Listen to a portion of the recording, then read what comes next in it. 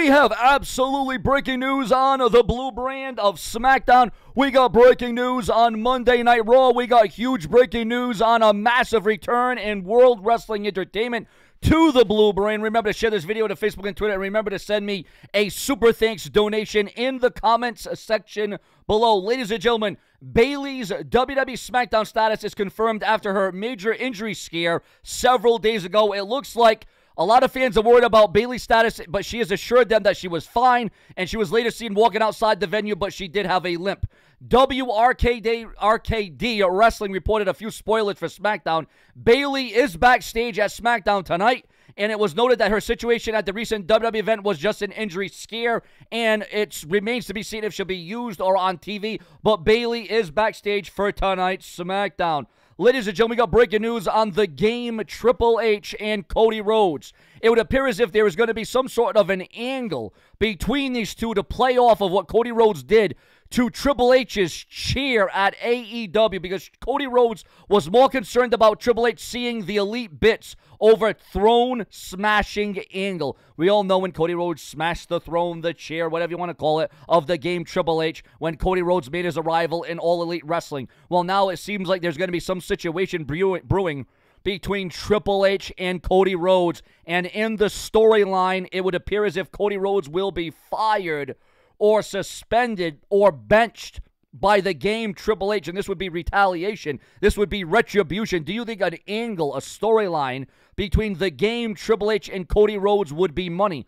Now, we all know that Triple H can't wrestle due to his heart condition, but do you think that this would be an extraordinary angle between Triple H and Cody Rhodes? Cody Rhodes having to overcome the obstacles and all the different detours that Triple H is going to put in the way of Cody Rhodes. Again, Cody Rhodes was actually more concerned about Triple H seeing and being the elite bits over the throne smashing angle. We all know that got a lot of people talking.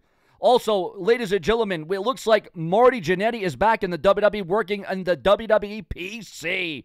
Ladies and gentlemen, Booker T is bummed that the fight with Ryback is off. There was supposed to be a shoot fight between Ryback and Booker T, but now it appears that that fight isn't happening, and Booker T is bummed about it. At first, Ryback proposed a Bellator-style fight between the two. Booker, while agreeing to the challenge, expressed reservations about the idea of having any credible sanctioning body oversee their fight. Instead, he suggested a more informal approach where they would engage in combat if they coincidentally met in a public setting. However, during the latest episode of the Hall of Fame podcast, it was discussed why the anticipated match between Ryback and Booker T has now been canceled.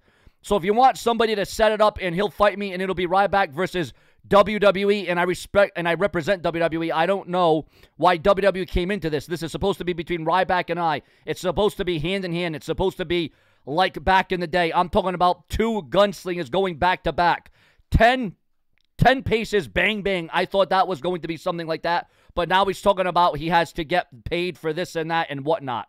So this match was going to happen. It was supposed to be a fight, but now it seems that that is off, sadly and mistakenly. Also, we got breaking news on the hottest event of the year, SummerSlam. Ladies and gentlemen, Asuka will defend her WWE Women's title against Bianca Belair and Charlotte Flair in a triple threat match. What are your thoughts, your comments, and your opinions on that match happening?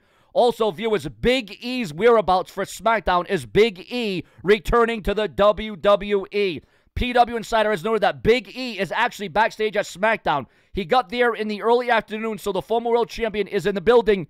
Whether or not he is used is a whole nother conversation.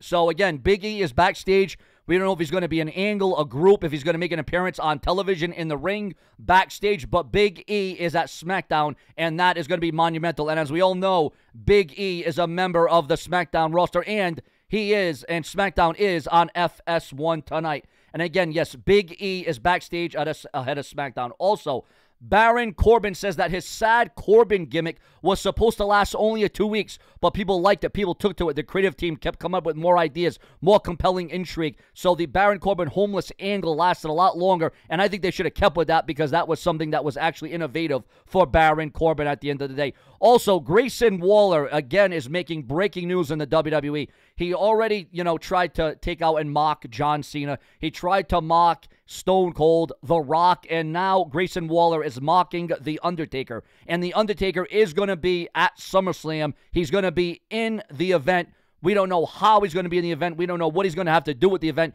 but The Undertaker will be around for that. Also, Rhea Ripley is trashing mean-spirited fans' bullying tweets. And as we all know, a lot of people on Twitter, they're behind their little keyboards. They're a keyboard warrior. They can think they can say what they want, do what they want. But then when it comes face-to-face, man-to-man, they just back down. Also, the WWE is preparing to make a major announcement on SmackDown concerning SummerSlam. What are your thoughts, your comments, and your opinions on that? Also, there is a belief that there's a big freakout due to Roman Reigns. Why is there a major freakout due to Roman Reigns? Well, according to the dirt sheets, the websites, and the newsletters, there is a belief that Roman Reigns freaked people out backstage on SmackDown recently. Now, what the heck happened there? What went down? Well, while speaking on Sportscadia Wrestling Smack Talk, ladies and gentlemen, Dutch Mantel talked about Roman Reigns' segment running well past schedule, stating that it might have made some people freak out backstage because we all know a couple of weeks ago that segment did run a little too long. Also, lots of NXT superstars are backstage at SmackDown this week. Also, ladies and gentlemen, Dominic Mysterio, there's rumors that he will defend his North American title tonight on SmackDown. According to BWE, Dominic Mysterio will put the new title to use tonight. The proven WWE insider noted that behind his private Twitter account, that Dirty Dom will defend his North American title tonight on SmackDown. Now, I thought that was an exclusive title to NXT, but I guess plans change. Things go in a different direction.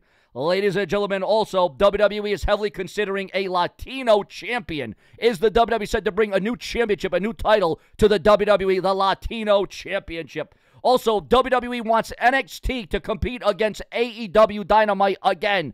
Can the WWE overcome the odds? Can the WWE adjust? Can the WWE beat AEW in the wars? We're going to have to settle the score and see where that goes. What are your hopes and promise? Does this have any prominence or prominence for the WWE? Your thoughts, your comments. Share this video to Facebook and Twitter. Remember to send a super thanks donation below in the comment section. More to come, where we always keep it prolific, consistent, and dedicated. Remember, if it's not brash, it's trash. More to come. Stay tuned. Sean View's got more for you. Why? Because I can, and I will. Later.